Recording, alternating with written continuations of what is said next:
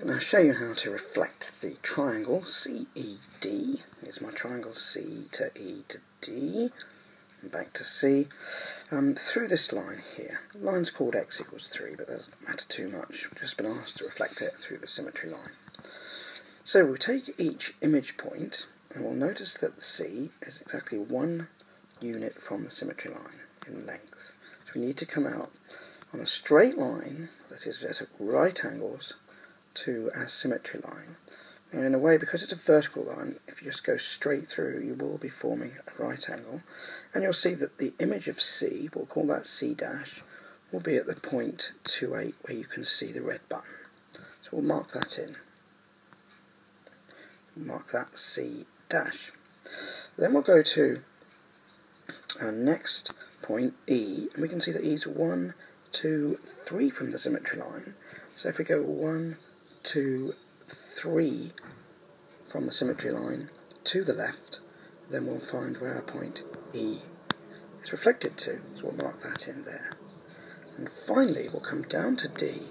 D is in line with E, so it will be 3, 1, 2, 3 from the symmetry line, and across 3, 1, 2, 3. And we can draw that in, D dash, and then we can join up and get our reflection. Shade it in so it's clear. And we now have reflected triangle CED to get its image C dash E dash. Put the dash in.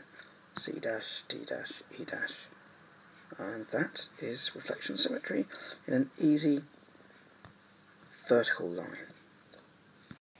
So we now reflect our quadrilateral DEFC. Mark that out. So DEFC and back to D, that's our quadrilateral, it's a trapezium. We're going to reflect it through the line L. So again, I'll take each point and reflect that. Now, to get my 90-degree angle with a horizontal line, I must come down vertically. So my F dash is going to be there. F dash.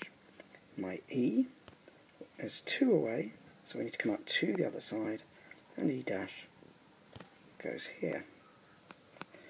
D dash will be here in the same way, and C dash will be here. And now we can join up. That's not a very good attempt to join there. Let's just quickly rub that out, improve that. Okay, so let's try again.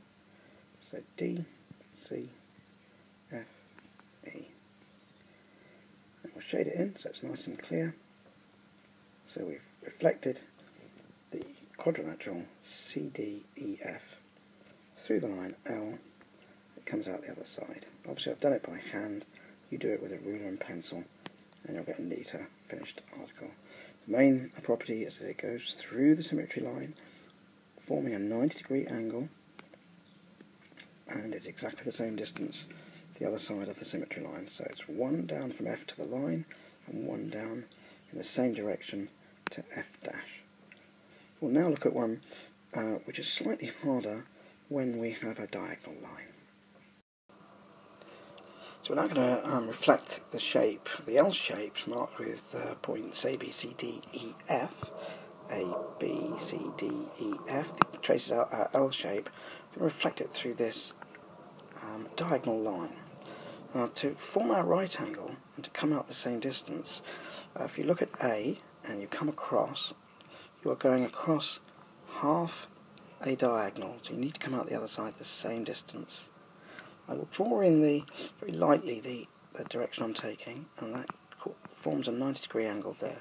So A comes out here. B, if you look at B, B is exactly 1 diagonal away from going in the 90-degree angle from the line, so we go through and out to the other side. I'm at the coordinate 2, 4. I'll mark in that point there for B. We come across to C now. C is half a diagonal, so we come through and C will be there.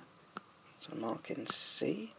If I now mark in D, D, dotted lines across, that's 1 diagonal across here, and that's where my D will come out to.